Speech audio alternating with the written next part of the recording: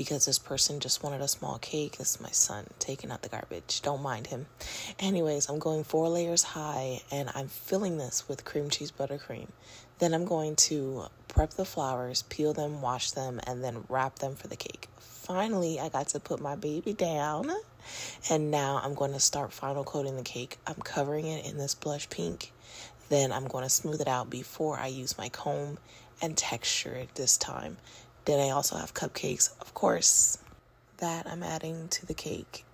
Now I have this floral happy birthday topper to match almost exactly with these flowers. I'm putting the flowers in the cake. Then I'm adding all of the cupcakes. I have gold candles this time to add to this cake, finishing it off with this little happy birthday topper. And here's the end result. A red velvet floral birthday cake design.